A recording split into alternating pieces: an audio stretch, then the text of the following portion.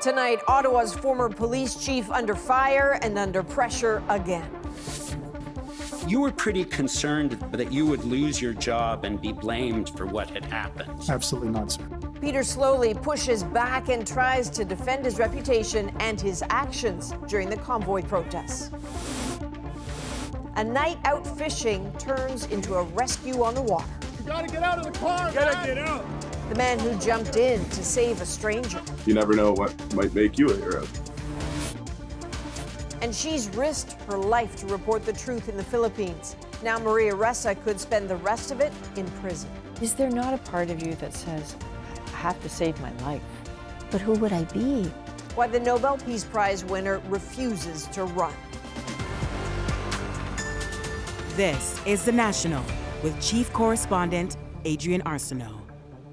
One after the next, former Ottawa Police Chief Peter Sloly is trying to fend off attacks to his reputation over how he handled the convoy protests that rolled into his city last winter.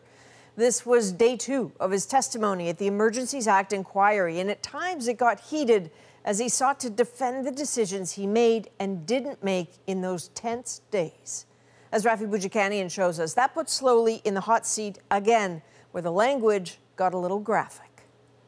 The convoy protest outlasted former Ottawa Police Chief Peter Sloly's career, if only by days. He resigned just before police cleared it out with help from the Emergencies Act.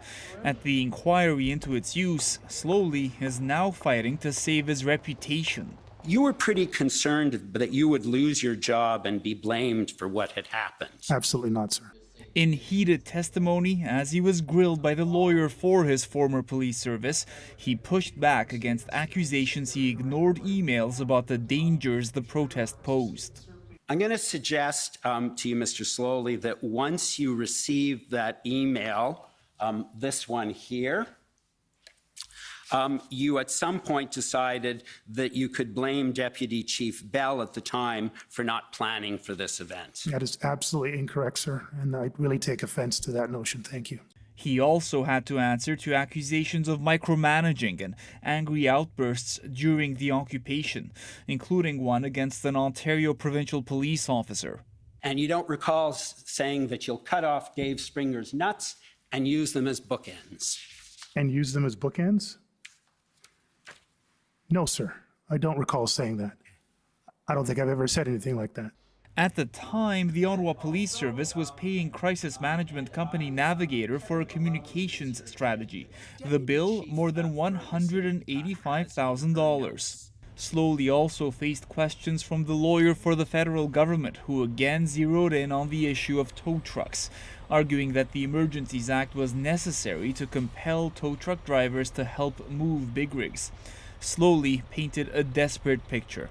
At one point, there was an attempt to get the Ministry of Transport to assist with the tow truck issue. Do you recall that? At one point, I think even Commissioner Lucky, I don't think she was flippant about it, but they were looking at Kijiji to find heavy tow trucks in Canada. So, Rafi, that's it for Sloly on the stand. Tomorrow, though, I gather we're going to hear from some of the protesters. What's your sense of what we can expect? Some of the protest organizers will be up first, Adrian, and among them are people who are facing criminal charges, including mischief and obstruction. Now, Tuesday, we're also keeping an eye out for the Ontario government's appearance in court as it tries to say Premier Doug Ford and Deputy Premier Sylvia Jones have parliamentary privilege and should not have to testify before the Commission. The Commission says that's overstated. All right, lots to watch for. Rafi Boudjikanian in Ottawa. Thanks, Rafi.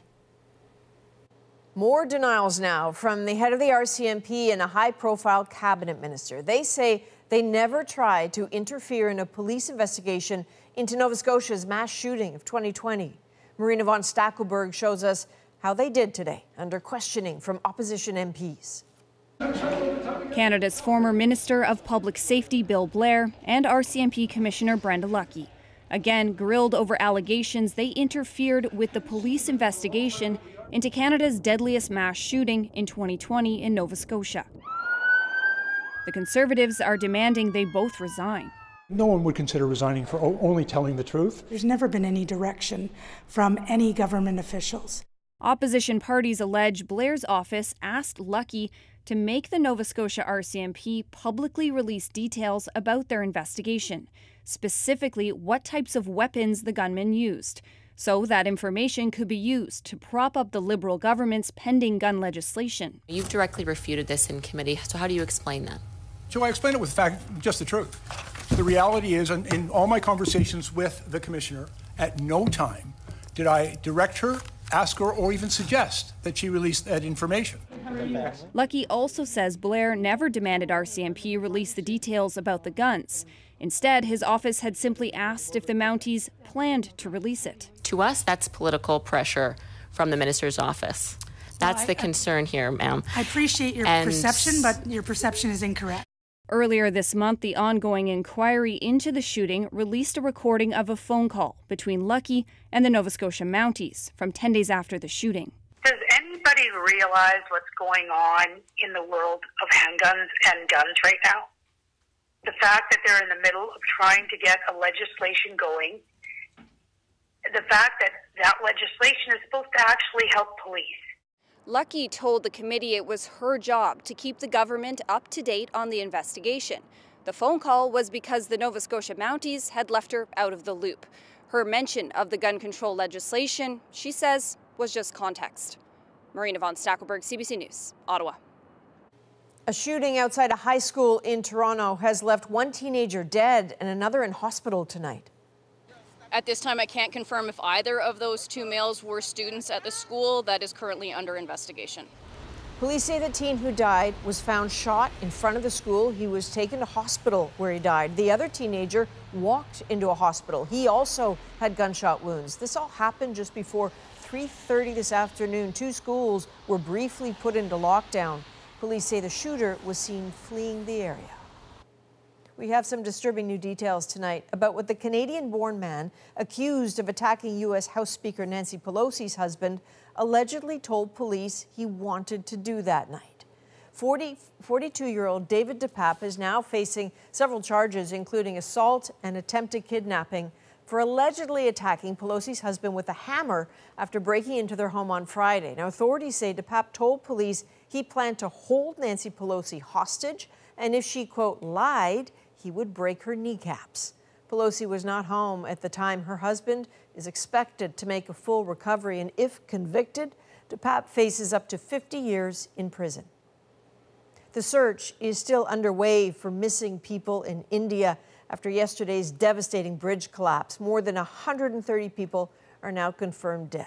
Salima Shivji shows us the aftermath and what's known about the people arrested today. A night of celebration during India's most festive season quickly turned terrifying.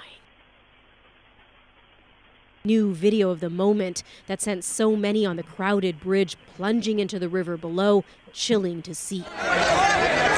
As was the frantic search to rescue survivors deep into the night and the following day. The effort is on to trace the missing persons. But that hope turned to anguish for many now grieving lost relatives. He didn't even tell me he was going there. This woman mourning her husband cries repeatedly. Those who survived are left with painful memories. Death was in front of us. We thought we'd be pulled into the river, Ashwin Mehra says, but we clung to what was left of the bridge. I couldn't really see the water, this man says, only people falling off the bridge around me. His friend didn't make it. Even with the efforts of locals who spent hours at the river's bank trying to rescue as many as they could. I have seen so many small children who lost their lives. J.D. Barra is haunted by what he saw. It's heartbreaking. Heartbreaking. Can't imagine. Still that faces of the children are in my mind. The bridge is 140 years old, but recently repaired, reopened just days before the collapse. The main question now is how. How was it allowed to reopen without, as a local city official claimed, the proper clearance? Indian police quickly arrested 9 people, including 2 managers of the company that renovated and operated the bridge, and filed culpable homicide charges against the company. Local police say more arrests are likely as the town tries to come to grips with the loss of so many so abruptly. Salima Shivji, CBC News, Vancouver. And South Korean investigators are poring over CCTV and social media video looking for what triggered a deadly crowd surge during a Halloween party in Seoul. At least 154 people died, most of them in their 20s and 30s. Those are crime scene investigators and forensics teams in the alley today where that crush happened. It's still unclear what caused people to cram into the already packed space Saturday night. The president has called for a thorough investigation, and he and many others paid their respects at memorial altars in the city. A week of mourning has been declared. Authorities in Iran are stepping up a crackdown on protesters. They've announced public trials for 1,000 people accused of acts of sabotage. The trials are reportedly set to take place in Tehran this week, what is now the 7th week of unrest, sparked by the death of 22-year-old Mahsa Amini in police custody. So far, one human rights group estimates at least 270 people have been killed in the crackdown. And with no end in sight to the violence, Canada is now ramping up pressure on the regime. The government announced new sanctions targeting Iran's national police force. In a statement, Canada's Foreign Affairs Minister accused the force of, quote, lethal suppression and arbitrary arrest of unarmed Iranian protesters. Thousands of people in Ukraine's capital are without water or electricity after a wave of Russian missile strikes targeting critical infrastructure.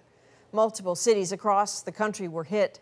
David Common shows us the consequences. Nearly daily for 3 weeks, Ukrainian civilians have heard this.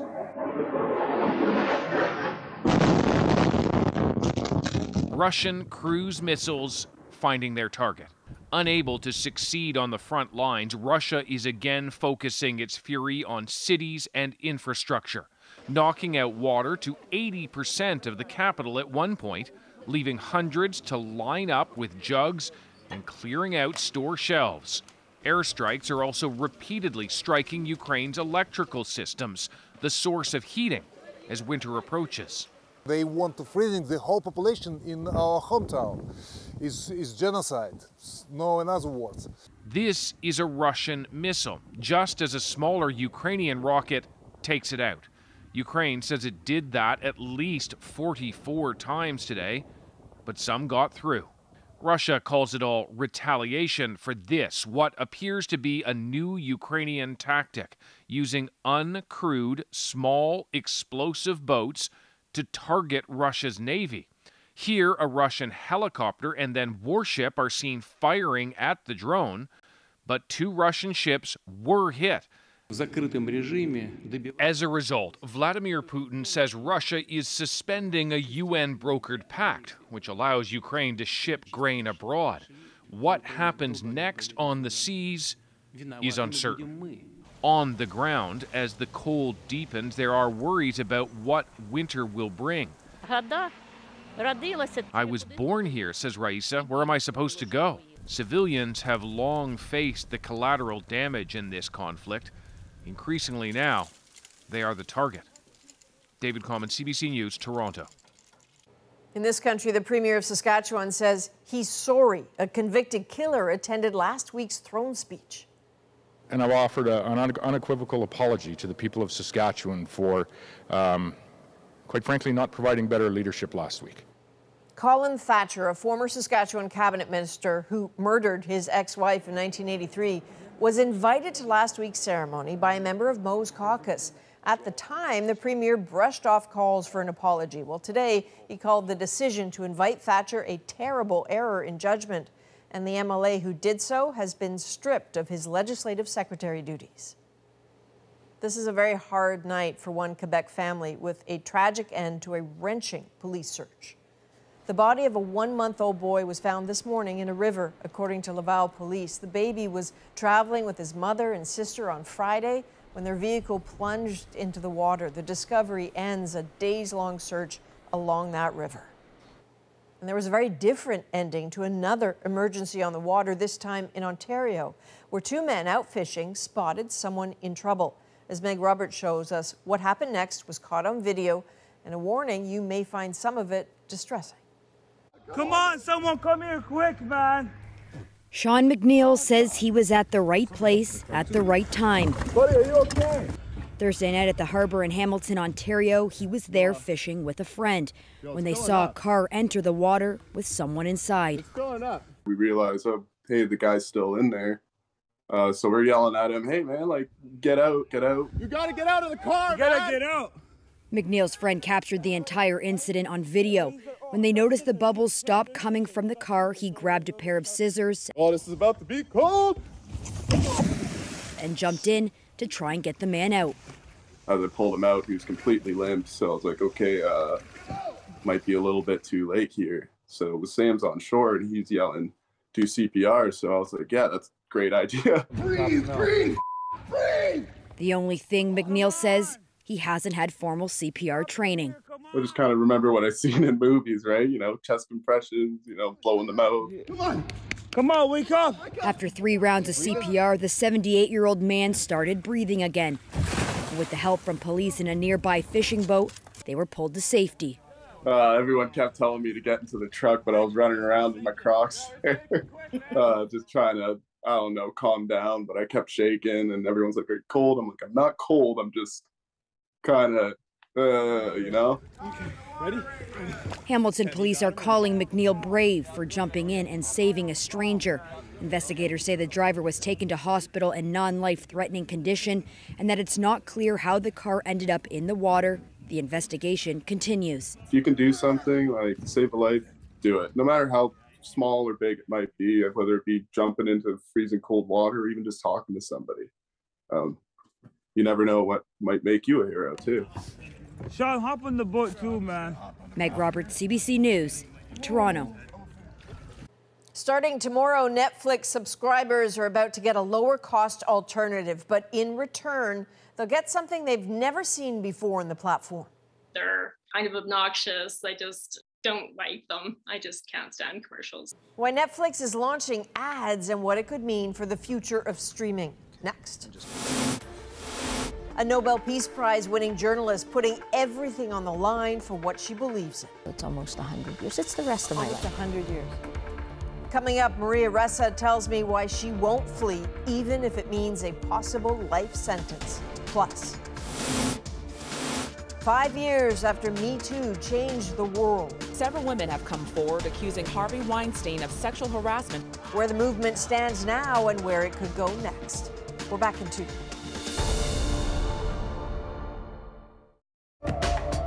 The National, voted Canada's best national newscast.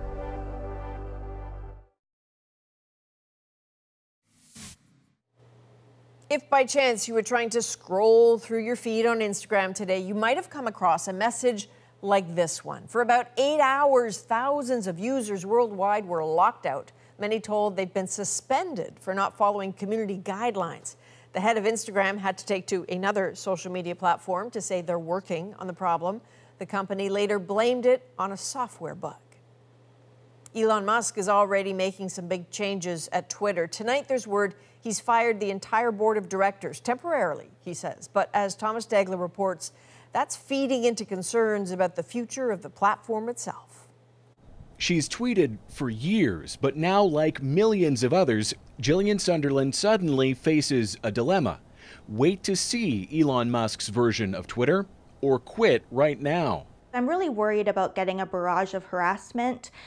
He goes on kind of the US definition of free speech, with in Canada, a lot of free speech there would be labeled hate speech here. A new U.S. securities filing makes it clear Musk has become the sole director of Twitter, putting a self-described free speech absolutist in total control. Will we see more threats? It's a frightening prospect for users like Dr. Nahid Dasani, who tweeted crucial information during the pandemic and received vile tweets in return. I do worry that health workers in this country who are really just trying to serve the communities they care for, put out science, information, and evidence, will become bigger targets. He's got a blue check mark next to his name. That's designed to prevent prominent users like celebrities, politicians, and journalists from being impersonated.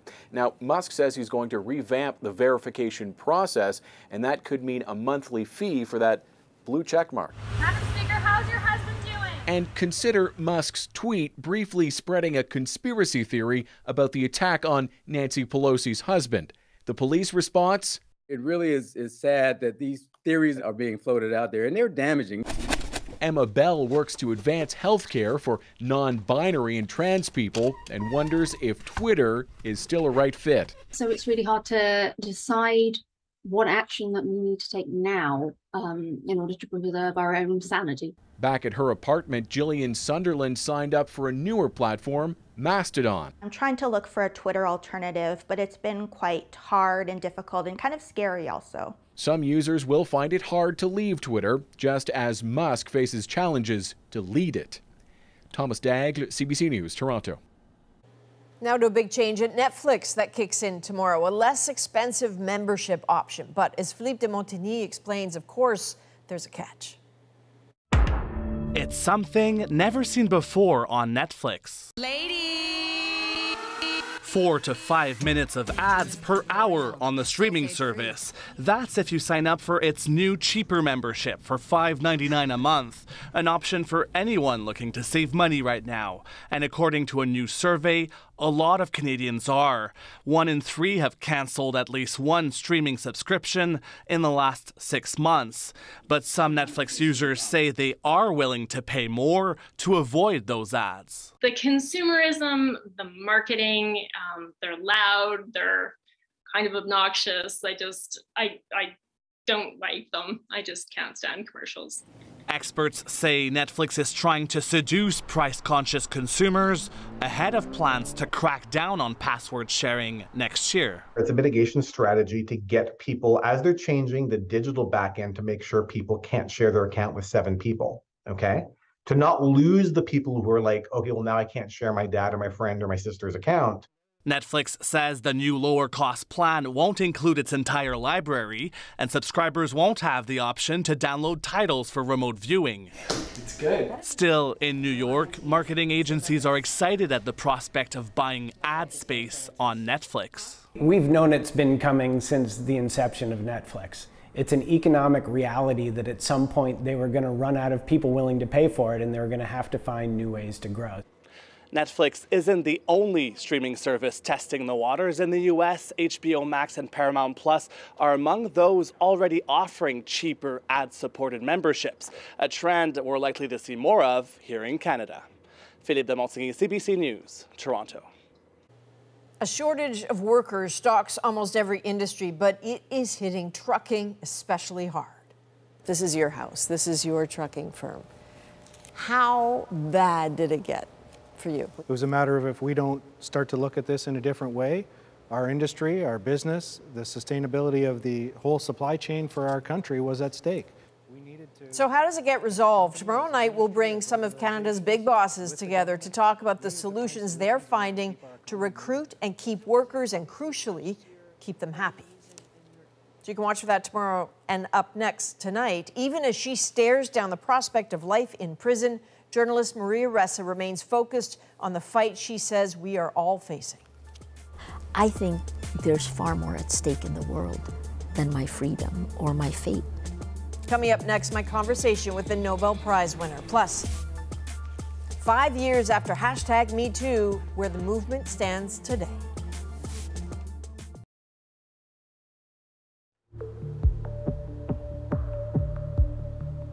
What if you faced life in jail on largely politically motivated charges, but you could flee the country and save yourself? Would you?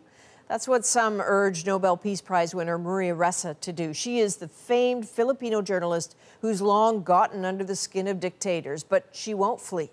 Earlier this month, on what might have been her last trip to Canada before facing the Supreme Court, she stopped by the CBC. It was also just before a Filipino court ordered her to not comment publicly on her case. We talked about her work safeguarding democracy and her big decision. The bully expects that you will go down alone. But that's the reason why you don't go down voluntarily. I hope, I expect people will come in to help, and that will help transform and strengthen our democracy. In the Philippines, this is where I live. Don't say I'm naive. No, you're not naive. Welcome. Good. Welcome.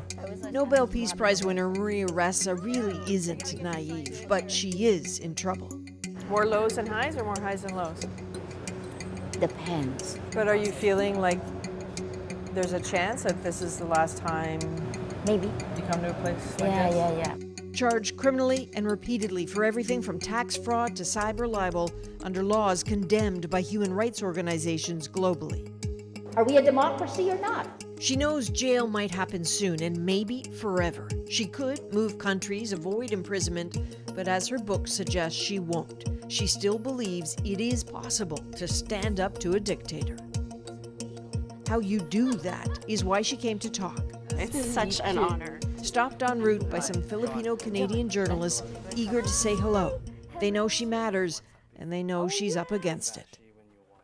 It's extreme highs, and then you drop. Oh my God, I'm going to jail. Extreme lows. Oh my God, will there be violence? It seems like all your avenues for appealing this conviction and are kind of done. You have one shot left, right?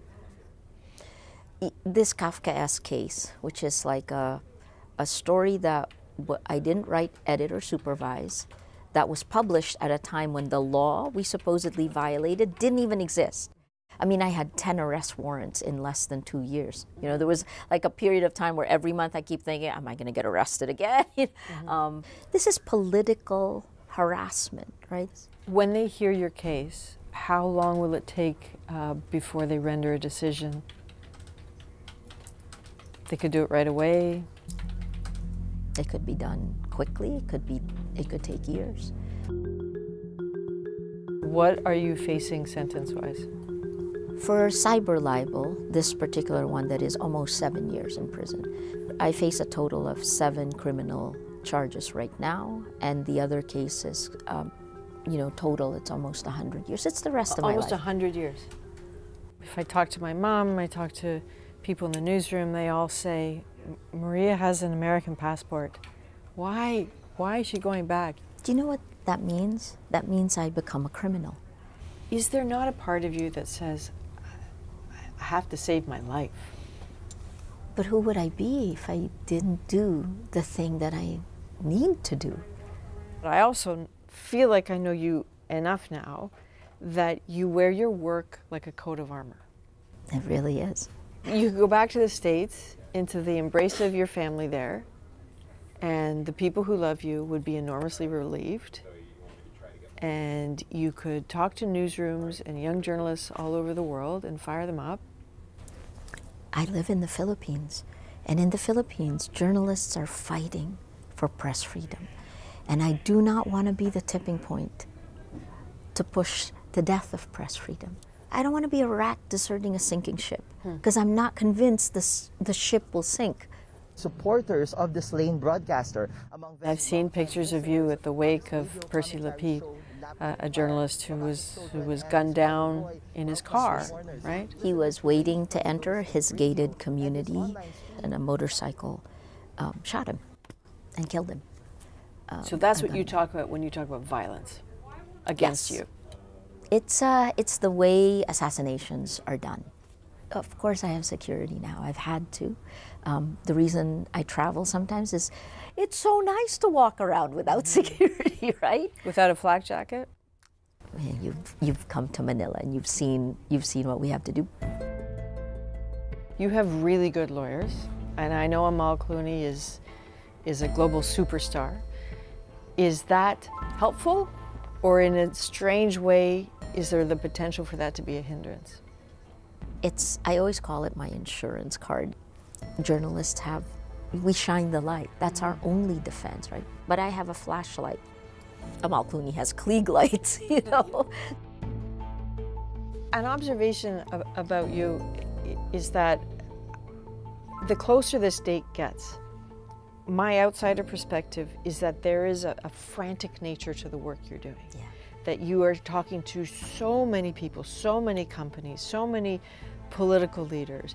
You are going. What is the urgency of what it is you're trying to say to them? Oh my gosh. We're in the last 2 minutes of democracy globally, right? I think there's far more at stake in the world than my freedom or my fate. Is this the tipping point for democracy, or the other way, the tipping point for fascism? Mm-hmm. And you can see it, the rise of the right globally, right? I mean, you just saw Sweden, Italy, right? I mean, countries that you would not expect. The rise of Nazism in Germany. More autocracies than democracies? No. There are now more people around the world who live under autocratic governments than in democracies. The number of democracies have been rolled back to where it was 15 years ago. And when I say last 2 minutes, I mean 2 years. 2 years. What's the 2 years? Okay, so this year, right, there are 32 elections, key elections globally. French elections. Next year, you're going to have Turkey, Nigeria, African nations, the beginning of the Indian elections. 2024 is critical. The greatest problem we face today is how our minds are being manipulated through our emotions, using fear, anger, and hate. Online, if someone is reading something and it fires them up and makes them furious, it will spread. But if it also fires them up and inspires them to act in a good way, that has the same spreadability. And look at where it happened globally, February 2022, this year, right? A comedy actor, he happens to be president, decides not to leave his country and stay, even though he could get killed. And he inspires his entire nation to fight against overwhelming forces. If we don't change anything significantly now, if the tech doesn't change, if the corruption in our information ecosystem, what I call the atom bomb, if that continues, we will elect more illiberal leaders democratically who will then crumble the institutions of democracy from within. So what are my tools to do something about it? So what's the solution, right? There is a solution. We've been through this before. The long term, of course, is education. Mm-hmm. The medium term is legislation, which is why I've been speaking to so many governments. The Digital Services Act in the EU. But the short term, what does civic engagement look like in the age of exponential lies? Not enough of us have figured this out. I'm not going to be a tipping point to lose press freedom. You know what will happen if I did do something like that? Every single journalist, they will move out of journalism. Every smart kid trying to be a journalist, that's what will break my heart. And you probably couldn't live with that, right? Oh my God, that would break my heart. Look, that's what's making you upset, is the idea that that much is riding on Doesn't that suck? Yeah, no, it does, because that means that you're not actually free to make a choice that is a choice for you to make about your own life. It's not mine right now, right? It's not yours. It might be a while before we You come visit if something bad happens. Thank you. Thank you for sharing so much. Thank you for having me here and reminding me newsrooms exist. Once again, it is important to note that interview happened before a Filipino court ordered her to refrain from talking about her case. Up next on The National, when the Me Too movement exploded on the scene 5 years ago, it changed the way the world thought about sexual assault. Stop this violence! No more silence! How the movement has changed, the strides it's made, and where it might go from here.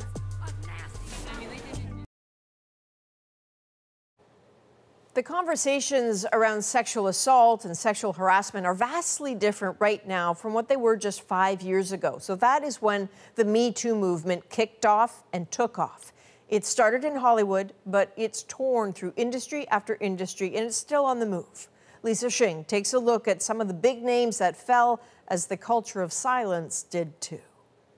Thousands of women around the world spoke out against sexual harassment using just 2 words, Me Too. Now there are millions of Me Toos out there on social media.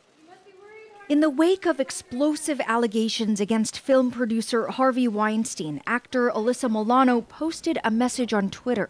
Using the term coined by activist Tarana Burke a decade earlier, Milano urged women who had experienced sexual assault or harassment to tweet "Me Too." What followed is widely considered to be a watershed moment.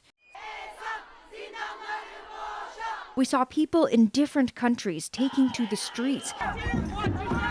The accusations against powerful men first emerged in Hollywood. Weinstein, Kevin Spacey, and Bill Cosby were taken to court. Weinstein was sentenced to 23 years in prison and is currently facing another trial.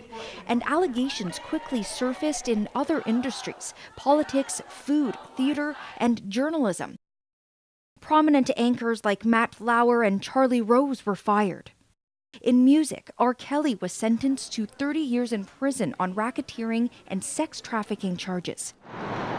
Canadian singer Jacob Hoggard is facing 5 years after he was found guilty of sexual assault causing bodily harm. In the sports world, perhaps the most stunning example. I want the nightmares of you coming into my room to go away.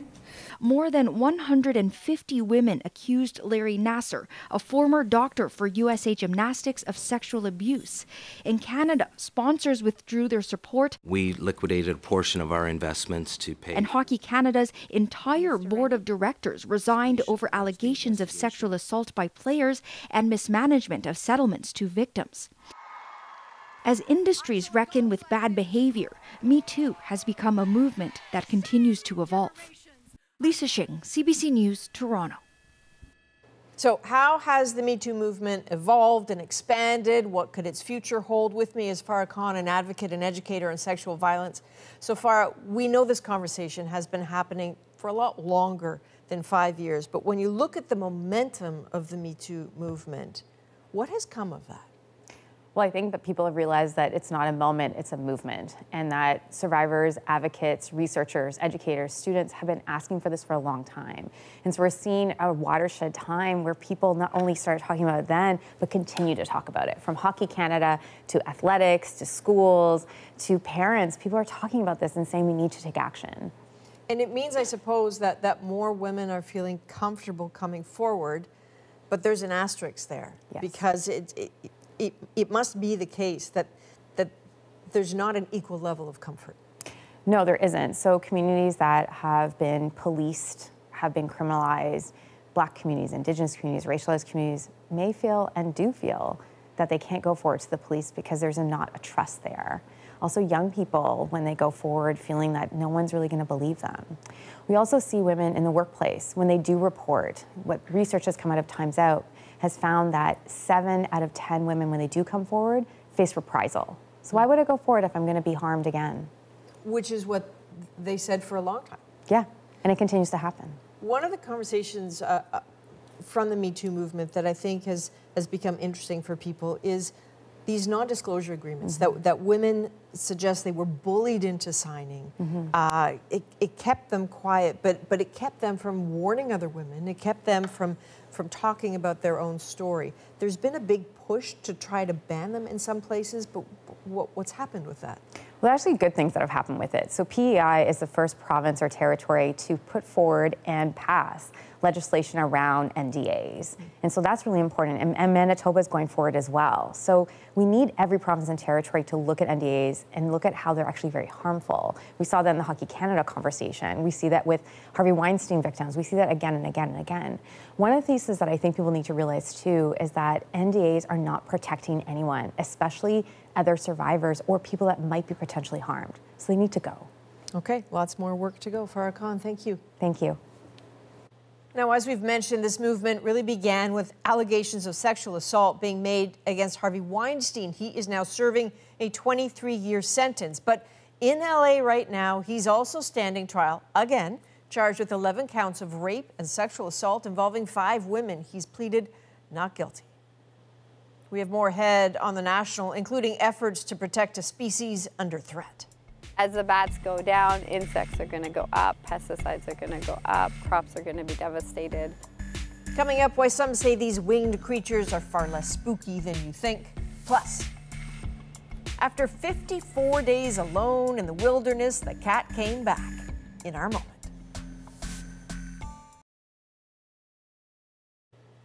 Bats, of course, get a bad rap, especially on this night on Halloween, but several BC cities are making efforts to protect them and to educate people about the good they do. Tonight, Susana da Silva shows us why they need help more than ever before as a menace approaches. So hopefully we're going to see a little bit of guano.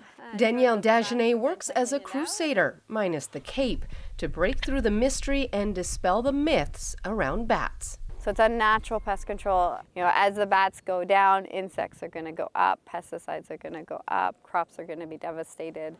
A bat can eat 1,000 insects an hour on summer nights, just one of many reasons her group is working with cities like Richmond to protect them, one of a handful in BC designated as bat-friendly. It's set up a bat condo, a place for female bats to raise the one pup they have each year in the summer.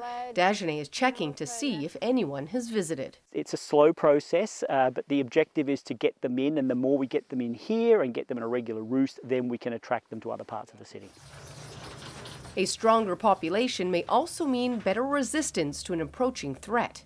White nose syndrome, a fungus that disturbs the sleep of hibernating bats, causing starvation and death. It has nearly wiped out some populations in eastern Canada, and it's making its way west. It's in neighboring Washington state and may already be here in BC. We have so much to learn in honestly quite a short period of time. BC has the widest variety of species in the country, but scientists say research on them is lacking because they are nocturnal and elusive, but also because of false myths around the amount of disease they spread, the potential for bites, and even fear about them perpetuated by Halloween. In the West, we don't even know where they hibernate, so there's no way we're going to ever get into places that show you piles of dead bats. And so they're just kind of disappearing into crevices and maybe just not coming back out. To help learn more, researchers are even dressing up poles as old-growth trees using a fake bark to provide more habitat for bats being forced out by development, and they double as places to study the world's only flying mammal. Almost half of the baby bats that are born die every year. Part of protecting them comes through education, like this impromptu lesson to a school passing by. Nobody seemed scared or hesitant. They all just seemed really interested. And it's those moments that it makes me feel like, you know, I'm doing a good job. Wider knowledge of bats, plus some signs this condo may have had some tenants. A good day, Dagenet says, helping one of nature's most underappreciated species. Susana da Silva, CBC News, Richmond. So we've talked bats, let's talk black cats. It is Halloween, of course. This is Gustav. You know, of course, it's supposed to be bad luck crossing paths with a black cat, but finding Gustav didn't mean bad luck at all. It meant a family reunited. So Gustav scampered away from his owner while they were camping in Alberta, apparently as you do. 54 days later, complete strangers helped him find his family, and that compassion is our moment. It's just really nice to have our family back together, and we're all just absolutely so happy about it.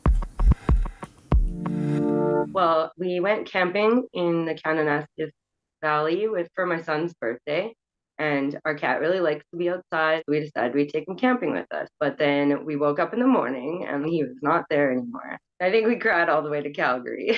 So I posted his picture in there and kind of said, if you see this cat, he's mine. Here's my phone number. I never met her. I don't, I think I just felt for her, she's 1,000 kilometers or more away. And I thought, if I were her, I would love to have someone help me try and find this cat. So that's what I did. And I said, why don't I put a camera up for you where you lost him and let's see if he's still there. Lisa phoned me and she was like, oh my God, he's on the camera. He's on the camera. He's there. Well, he survived 54 days in the wilderness. We were jumped for joy and started crying with excitement. It was just a really spectacular moment. We couldn't even believe it, to be honest. Okay, so firstly, I love the non-ironic way she was wearing that witch's hat and just sort of offering the interview to our producer, Andrew.